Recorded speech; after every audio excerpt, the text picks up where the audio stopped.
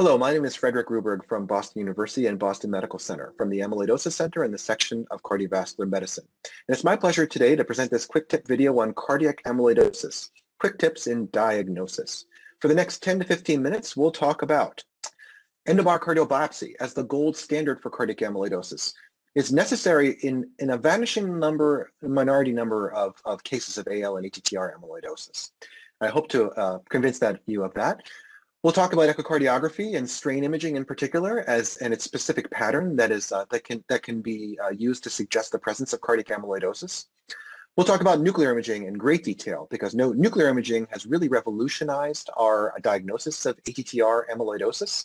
And cardiac amyloidosis can be diagnosed non-invasively using nuclear imaging and a combination of plasma cell marker testing in the blood and the urine. And finally, we'll speak about genotyping and how it's essential in the cases of ATTR amyloidosis to determine whether the ATTR amyloidosis is hereditary or wild type. So let's start about in the office. You're seeing a patient with cardiac amyloidosis, or at least you think the patient may have cardiac amyloidosis. What do you order? Well, everybody's going to get an EKG, standard of care, and most people will have an echocardiogram in their office or certainly refer their patients for an echo. An echo is really the standard of care first imaging test for cardiac amyloidosis. We'll talk about what you see in that case. But if you're thinking cardiac amyloidosis in the office, I would urge you also to get a BNP or NT-proBNP, a troponin I or troponin T, check prealbumin, measure TTR concentration. Lower prealbumins are associated with hereditary disease and worse prognosis. And then you'll want to check for the plasma cell dyscrasia markers, serum free light chains, kappa and lambda, which will also give you a kappa and lambda ratio, serum immunofixation electrophoresis, not SPEP. Many centers will not do a serum immunofixation if the SPEP is normal, and this is typically true with send-out testing, but you want to order an immunofixation electrophoresis. The SPEP identifies paraproteins at a very high titer. In AL amyloidosis, usually the plasma cell burden is relatively low, and so the free light chain level may not be that high, but still very pathological. So you have to order the immunofixation electrophoresis as well as the free light chain and not the SPEP. And finally, a renal function panel is useful because we know that EGFR associates with prognosis in ATTR amyloidosis and also is extremely important in AL amyloidosis.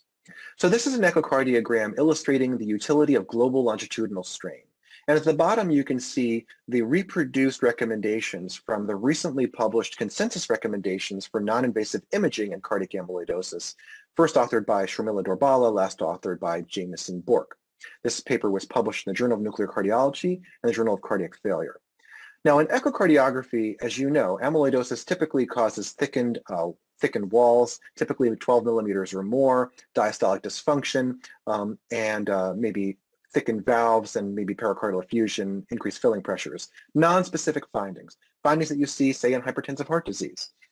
Global longitudinal strain by analysis allows you to identify specific patterns, particularly this pattern called the apical sparing pattern, where the apical strains are preserved and the basal strains are reduced, indicative of amyloidosis. This is not in itself diagnostic, but certainly raises the suspicion. And in certain series, the AUC for identification approaches 0.9 when looking at comparing to other metrics. But findings that are not suggestive of cardiac amyloidosis by these consensus recommendations include things that you would, I think, postulate: normal wall thickness and normal diastolic function, for example, whereas strongly suggestive are increased wall thickness, typical strain pattern showing apical sparing, diastolic dysfunction, etc., things you would, I think, would predict. And then everything that's equivocal is in the middle. But as I said, echo itself is not diagnostic of cardiac amyloidosis.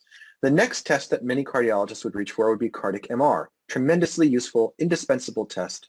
And depending upon the age of the patient, I would argue is probably the next appropriate test. I think for older patients, I would probably argue that ATTR screening with PYP imaging, as I'll show you next, is probably the next best test. But for a younger person or someone in whom you're suspicious of AL amyloidosis, CMR is definitely the next test to get. Why? Because with CMR, we can characterize the tissue in a way that we cannot with echo. We do that by means of T1 mapping, extracellular volume determination, and late gadolinium enhancement. And this figure here shows the different ways in which we characterize patients by using LGE, late enhancement, native T1 and extracellular volume by CMR. This patient has no LGE and has a normal T1 and normal extracellular volume. This patient has ATTR amyloidosis and a subendocardial LGE pattern with a T1 that's above the normal range and an ECV that's above the normal range. And typically when the ECV gets above 0.4, that's indicative of cardiac amyloidosis. This patient has extensive transmural ATTR amyloidosis and a transmural LGE with a marked increase in T1 and a marked increase in ECV. So when you see a pattern like this, a global subendocardial pattern or transmural pattern that does not follow a coronary territory in a thickened heart with reduced stroke volume, that is suggestive of ATTR or AL amyloidosis and should be explored further. Cardiac MR also provides us great insight into understanding these other metrics that we have from other modalities. And I really like this figure because it uses extracellular volume as a means to predict the abnormality in these other variables derived from, say, echo. So high burden diseases or metrics are things like LVEF and TAPSE. You have to have a lot of amyloid in the heart to drop the LVEF out of the normal range and make the TAPSE in the right heart abnormal. With low burden disease measures are things like this: E over E prime, measurement of diastolic function, myocardial contraction fraction, wall thickness, relative wall thickness, and longitudinal strain. So at relatively low levels of ECV increase, but still in the amyloid range, these numbers will be abnormal. And as you can see, as it increases, ECV increases, more of these metrics become abnormal. And these are intermediate measures. So ECV really informs our understanding of the continuum of amyloid deposition in AL and ATTR amyloidosis. And again, this is a very, very useful tool for patients.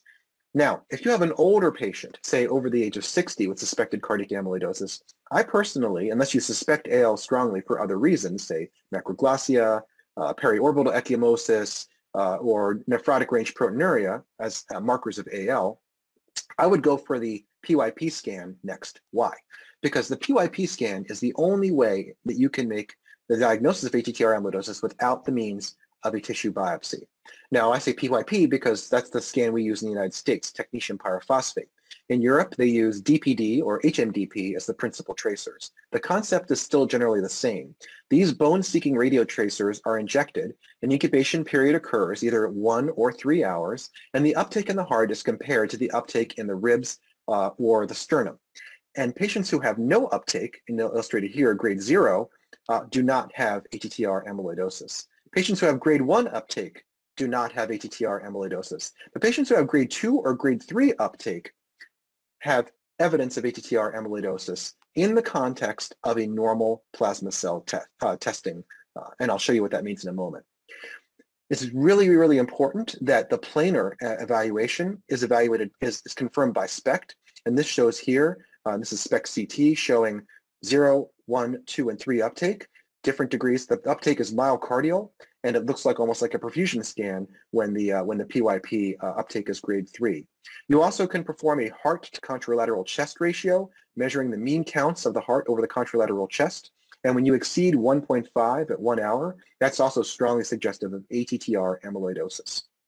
Now, the PYP imaging must be interpreted in the context of plasma cell testing. One cannot make the diagnosis of ATTR amyloidosis just based upon the PYP, because a proportion of AL amyloidosis patients will have diagnostic uptake. Many of them will have some uptake, but a small proportion, maybe 10%, we don't really know, will have diagnostic uptake looking like they have ATTR, but they actually have AL. So the plasma cell testing must be done. Anybody who has serum, and as I mentioned in the first slide, serum-free light chains, immunofixation electrophoresis, and the serum and the urine, although I would argue that the urine immunofixation could possibly be avoided if these other two are normal, must be performed. Anybody who has evidence of a monoclonal protein, either by light chain testing or immunofixation, you really can't interpret the TTR testing without either hematology consultation at least, and probably a tissue biopsy. It's also really important that you acquire the test in the right clinical context. As I showed you, this is a positive PYP scan, again, looking like almost like a myocardial perfusion study, showing diffuse uptake and as reconstructed in the different cardiac planes, and this is the planar scan. This is the SPECT reconstruction, with a cardiac reformat. This is a patient who has some TTR uptake, a PYP uptake, excuse me, on the planar scan, but the SPECT CT shows that the uptake is in the blood pool.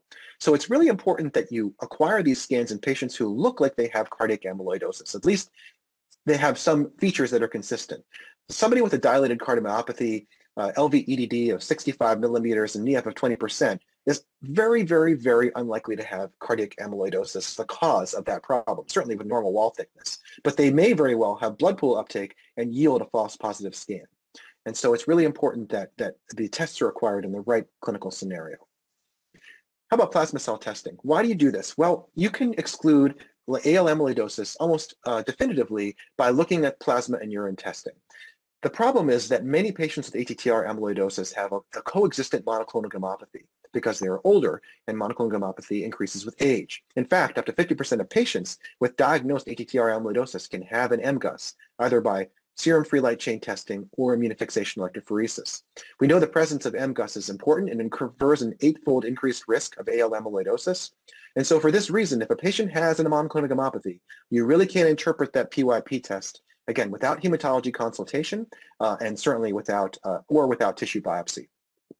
And I show here the values for the normal free light and Siemens analytic assay for light chain testing.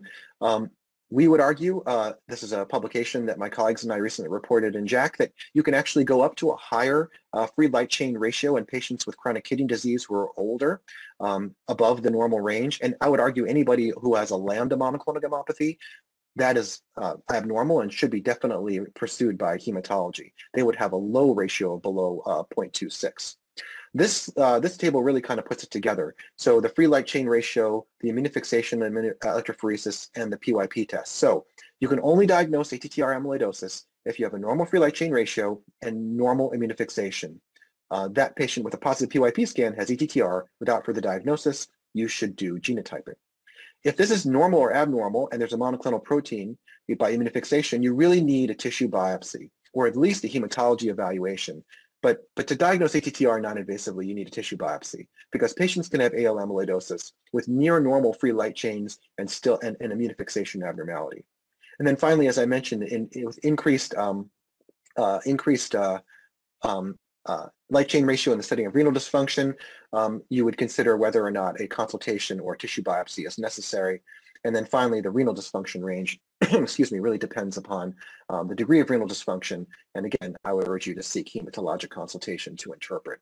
So as a cardiologist, we have to put it together. It's not just the scan, it's the scan and the light chain testing together. And you should involve your hematology colleagues if you have any question about interpretation of those results.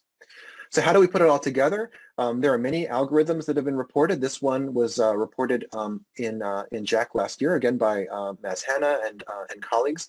And this basically goes through all the points I just said. So you suspect with amyloidosis with typical findings. So as I mentioned, increased wall thickness, low stroke volume, normal or mildly reduced ejection fraction, global longitudinal strain showing an apical sparing pattern, increased extracellular volume by cardiac MR, or diffuse LGE pattern. You obtain evaluation for the paraprotein.